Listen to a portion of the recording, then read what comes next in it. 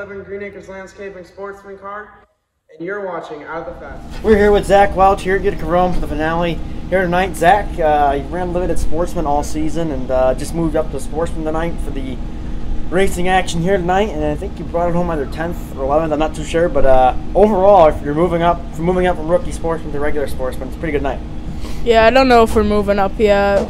We've had decisions, we've second-guessed ourselves, thinking we're going to move up and then say stay down for another year, get better, and then move up, but we're not going to do much more this year in the normal sportsman class. Now, obviously, moving up tonight, though, you get to learn some stuff, racing out there with drivers like Peyton Talbot. I'm sure it was pretty fun, but what did you learn out there tonight?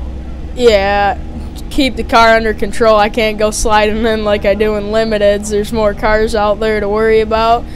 And we were actually catching Peyton a little at first, and then he was just gone.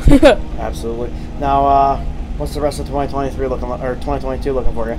We're going to go to Afton for the Short Track Super Nationals and then Port Royal for the Speed Showcase. Absolutely. And what's 2023 looking like for you? We don't quite know yet. Hey, that's all that matters. And so you got some wins here this season, 2022. I'm sure it's been pretty fun. Yeah, it's been fun. Learning We've had our experience. struggles and our good times, but Now, we just watched pretty good. We just watched some haymakers thrown down over there.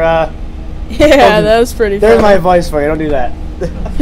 But Zack Welch brings it home clean and has a pretty good season. Best of luck to you next year, and thanks for taking the time to catch up with me. Yes, thank you.